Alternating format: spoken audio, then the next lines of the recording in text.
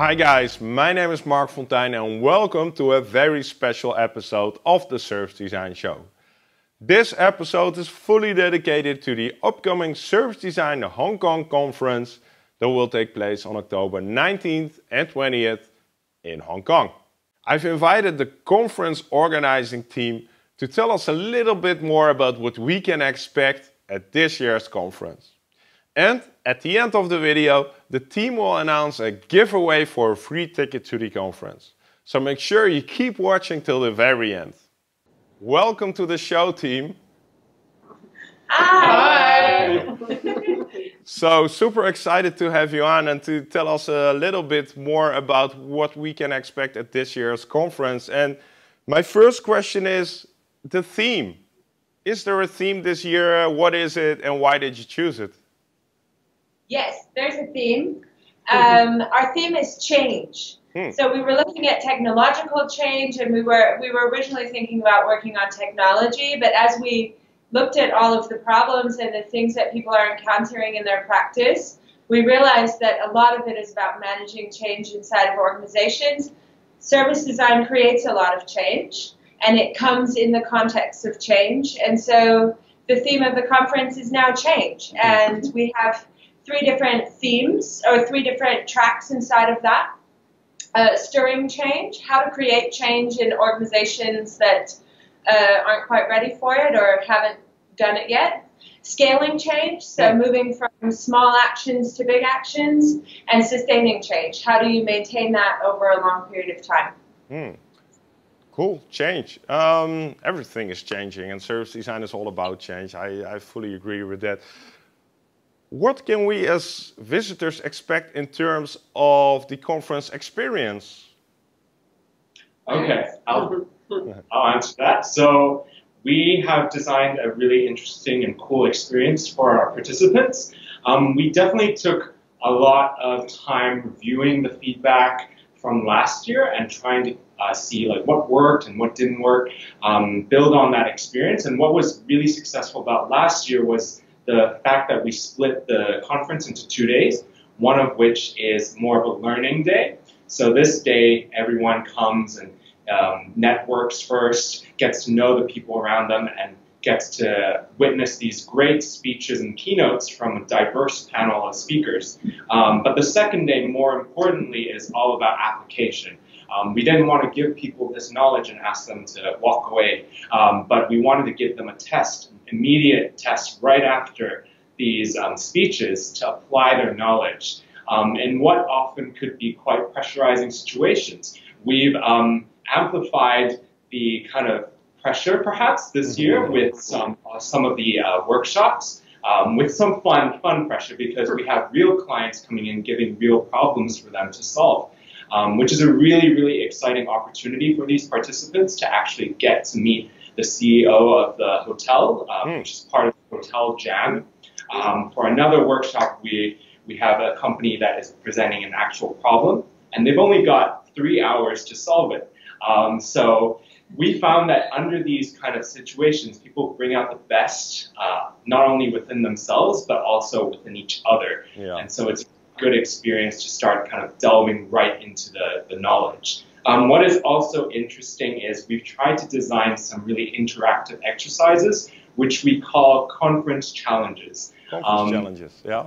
Yeah, they're not meant to be intimidating either, but we also really wanted to design something that would get people to meet as many people as they could. We know that this could be quite a challenging process, you know, being confronted with a lot of people. But we realized, okay, maybe there's certain steps that we can do to prompt people to meet each other. So, for example, we won't reveal exactly what these exercises are, but the first exercise that people will do will get them acquainted with the people that are sitting next to them. And then the second exercise would be all about getting to know the people on the side of their room. So they get a chance to really meet, you know, people that might be sitting far away from them. And of course, naturally, you guessed it, the last one is getting to meet everyone in the room.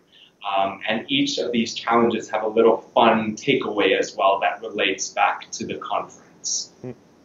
So that's a general gist of what participants can expect. Really cool to actually have that knowledge seen applied in the next day, because I think that's one of the biggest challenges with conference. Like, you get inspired and then you go back to work and think, well, yeah, and now what? So that's really interesting. We talked about the theme. We talked about the experience. Could one of you elaborate a bit about what can people actually learn about the theme change? What kind of learnings, takeaways might we get from this conference? Yeah. One of the most important things that we learned from last year was that people learn when their heart is really connected to the experience. So just building on the experience that Clarence has just told us about, we've really tried to get an emotional center of gravity woven into a lot of the content here. So, for example, that's to do with things like asking the speakers to rely less on PowerPoint presentations and more on telling us the story that they have to tell with their different topics. And then that extends through to day 2, which is more the practical. So if you think of it as the sort of thinking and then the doing on day 2, it really means that we get into a whole lot of different places in Hong Kong that are real businesses, really operating as businesses. We get to really see what customers are doing. We get to see, how people are really working. And that really brings another layer, like I was saying, this emotional experience, and people get really excited about that. We know that from the feedback from last year that was a highlight for them, particularly one we had last year with the social innovation stream. We visited a place where people with learning disabilities were actually serving customers in this social enterprise. One of the problems they had was that whenever a customer comes in, they don't know that these people, their servers are, experiencing some problems. So they as a result, did not have much, traffic or whatnot. But we had the whole workshop working through these problems, and they were really energized by it all and just buzzing, like the buzz levels just went right up. And so we really taken that learning from last year and applied it again this year, and possibly we want to amplify that kind of learning experience. So yeah. You're lucky because there are 3 of you in the room, and you all get to share the answer to this question. And this question is, what is the thing you're looking forward to the most yourself? Should I start? Yeah.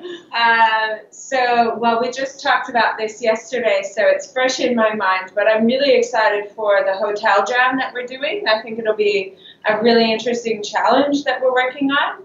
This is a luxury hotel that wants to create a backpacker type hotel.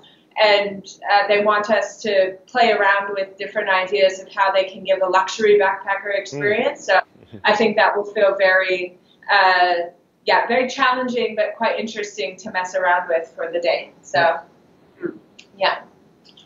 I'm personally really excited to see the diversity present at the conference and get a chance to really kind of prompt them to engage with one another. I think seeing the conversations that will happen between, for example, someone completely new to service design to a CEO who's thinking of implementing service design, and fostering those types of conversations is definitely something I want to see and be a part of as well. And that's something that the challenges hope to do as well. And I'm looking forward to introducing our Service Design Hong Kong mascot to lots of new people from all over the world. She is very friendly and loves meeting lots of new people. She's quite popular, was popular in some of our pre-events leading up to the conference, and so we're hoping to get her to meet some more people. Right, guys. Sounds awesome. If people want to come, how do they sign up? Yeah. Sign up on servicedesign.com.hk. Tickets are available from the website. I'll add the link in the description of the video for sure. So check out down below. Yeah. And we actually have a giveaway. Patty will introduce the giveaway. Drum roll, please. Drum roll. Okay, yeah, so we would like to offer a free ticket to the conference for anyone who comments on the video here and just answers the question, why would you like to come to Service Design Hong Kong? We will probably leave that open for 2 weeks, and at the end we will randomly choose an answer out of, we'll probably just, I don't know how we'll randomly choose it, but I guess we'll come up with a system, and then we look forward to announcing the winner. Awesome. That's really cool. So the easiest chance to get your ticket to the conference, just leave a comment saying why you're excited, and we'll have it open for 2 weeks, and after 2 weeks we'll draw a winner, right? Yeah, great. That sounds good. Super cool, guys. Good luck with the final preparations. I know how hard it is to organize conferences, so don't forget to have some fun in the final period. Yeah. Thank you. Thanks very much, Mark. Thanks, guys. So if you are excited about the conference and you'd like to learn more, head over to servicedesign.com.hk where you'll find the program and info on the ticket sales. If you'd like to enter the contest for that free ticket, leave a comment on this video telling why you'd like to go to the conference. And if you enjoyed this episode, check out some of the past interviews and don't forget to subscribe to the channel. I'll see you in a brand new episode. For now, thanks for watching and I'll see you then.